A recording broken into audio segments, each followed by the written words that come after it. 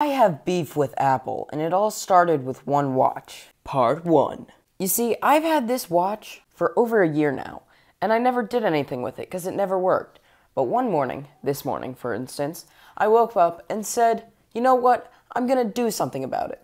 So I went down to the Apple store and went to the Genius Bar. And when I sat down, they were like, okay, it's gonna be a 45-minute wait. And I was like, okay.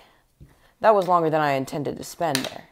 So it had me thinking, well, the charger clearly isn't the problem because when I put it on the charger, it lights up.